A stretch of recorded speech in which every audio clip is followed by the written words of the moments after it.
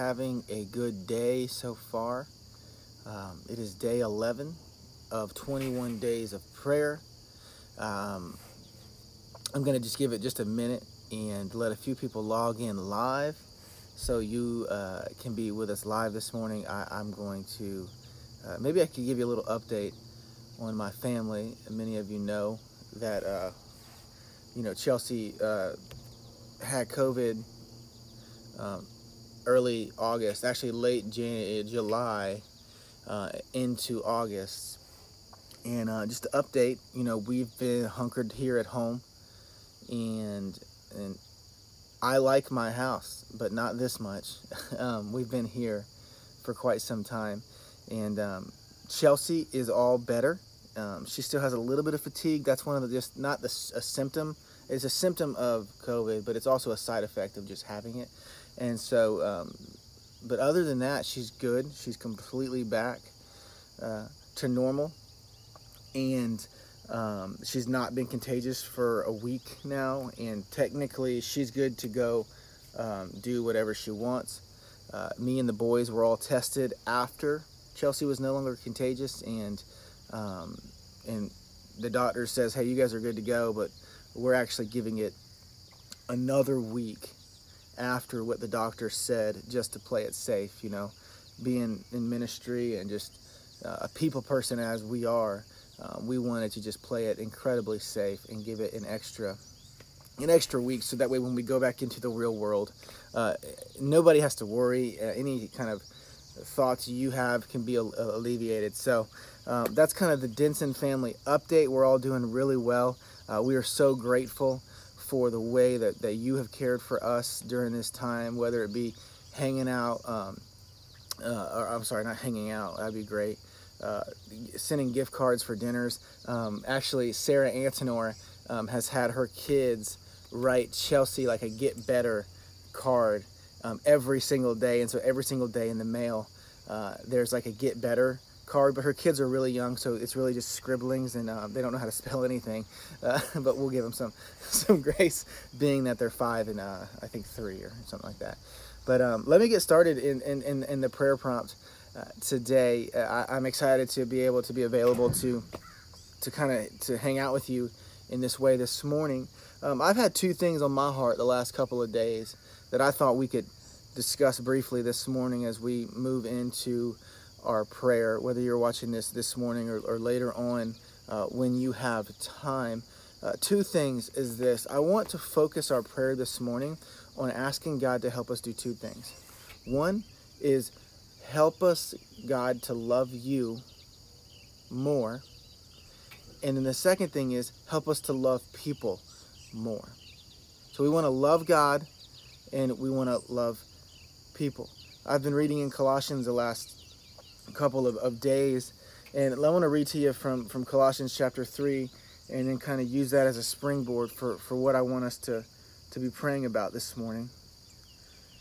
He says, since then you have been raised with Christ, set your hearts on things above, where Christ is, seated at the right hand of God. Set your minds on the things above, not on earthly things.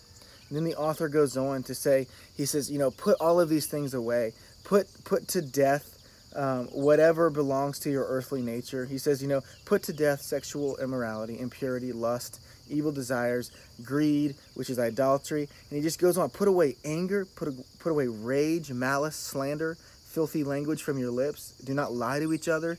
All of these things that we need to adjust now that we have become followers of Christ. This is how we used to live, but as we have been raised with Christ, let's transition into this way of life. Put away these sinful things. In verse 12, he continues, he says, therefore, as God's chosen people, holy and dearly loved, clothe yourselves with compassion, kindness, humility, gentleness, and patience. Bear with each other and forgive one another if any of you has a grievance against someone. Forgive as the Lord forgave you.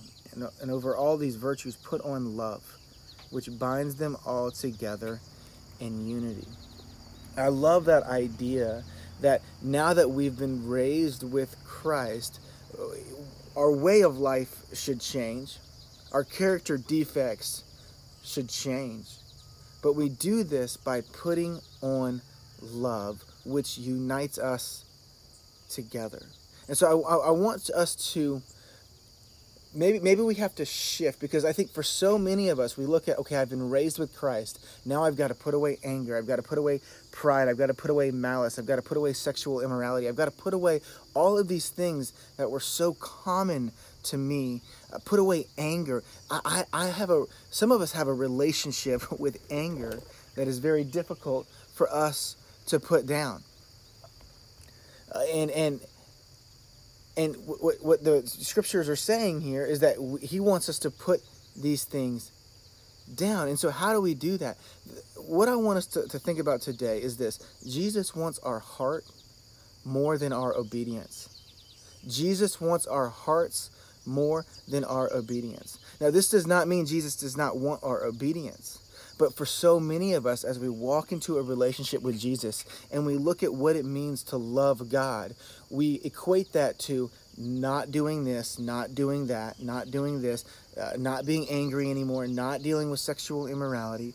And we think if I can do these things, that means I love God more. But I don't think that's what the scriptures are teaching us here. I think Jesus wants our heart more than our obedience. And so the idea that I'm talking about right now is this idea that we need to lean into love and obedience will follow. Lean into love and our obedience will follow. Because if we only focus on obedience, moving forward loses its beauty, doesn't it? How many of you have been there? In the Freedom Group, we talk about this idea of just saying no to our sin because we're just trying to see how long we can abstain from it. Does that make sense? But what if instead we kind of put away so much pressure on ourselves and said, you know what, I can't deal with I've got to say no to my temptations today, and I just got to try to make it till tomorrow. What if we kind of took all that pressure off and we said, no, today I'm going to focus on loving Jesus. Today I'm going to open up. I love what John, and I've been doing this. Start with a worship song. Start today. You know what? Yeah, I've got these temptations. I've got this anger inside of me. I've got whatever it is inside of me. But I'm gonna listen to some worship music this morning, and I'm gonna see if I can shake it, because I just want to fall in love with Jesus every single day. I am just convinced that if I pursue Jesus with my heart, then obedience will follow. You know, the same is true for my wife.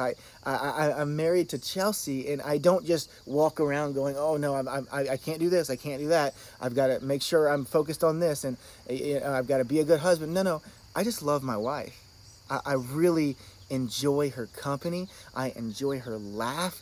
I enjoy being around her, and I just try to nurture that relationship. And honestly, I don't really ever think about the other stuff because I'm in love with her. What would happen if you shifted your focus from being obedient to loving Jesus? I'm convinced that obedience would follow.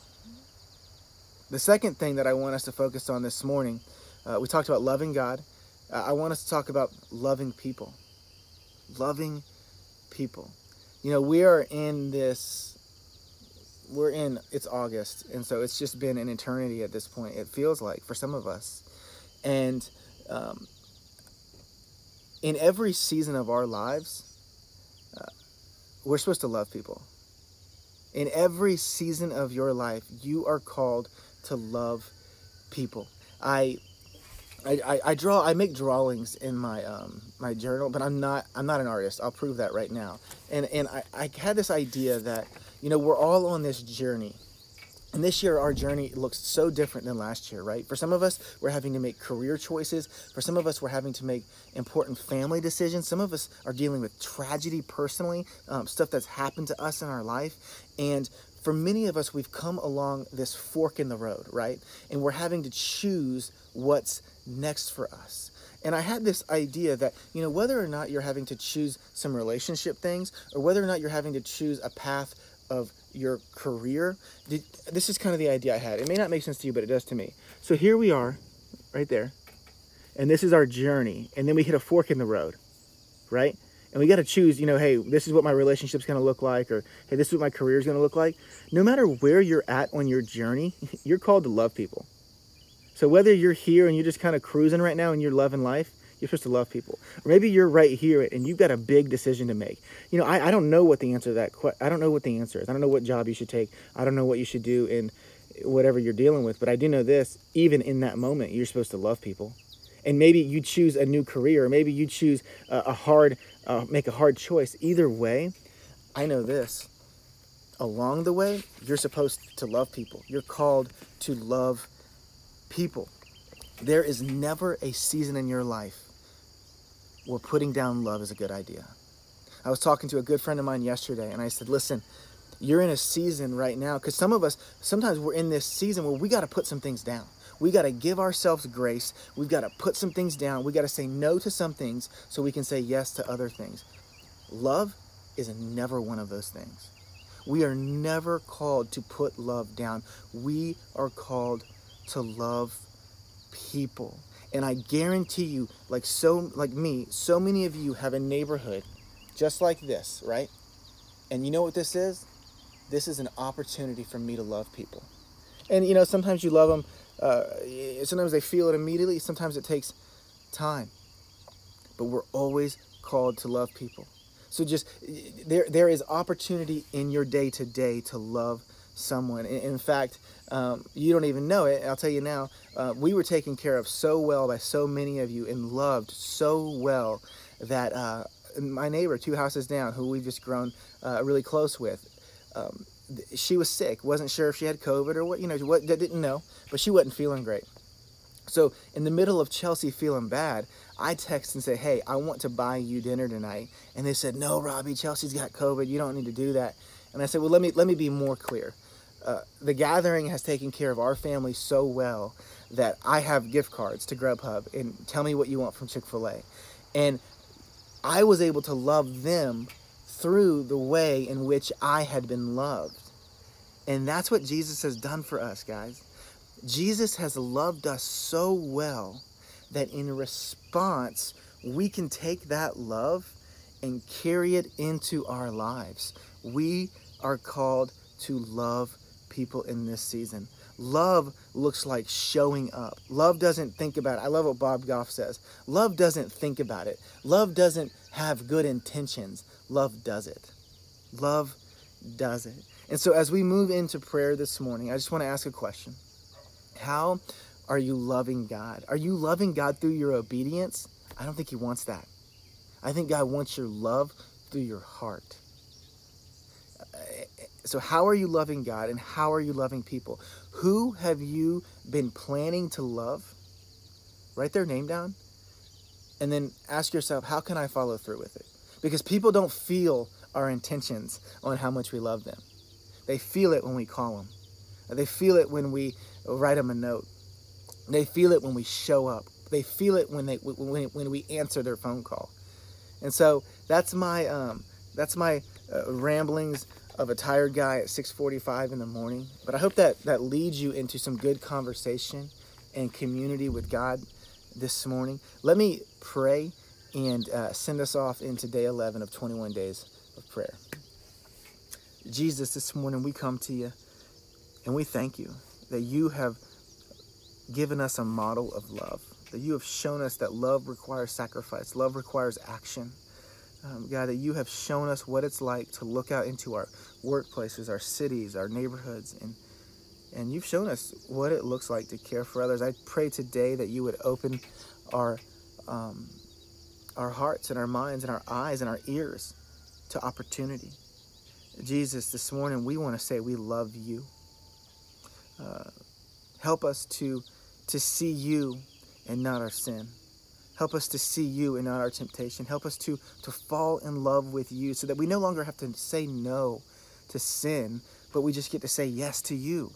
Help us to shift our thinking, to shift our focus from a position of I've got to be strong enough to know I just got to love Jesus more. We give you the glory. We give you the honor. In the name of Jesus. Amen. Well, hope everyone has a great day, and I look forward to being back in in front of people soon, and I am looking forward to it. Have a good one.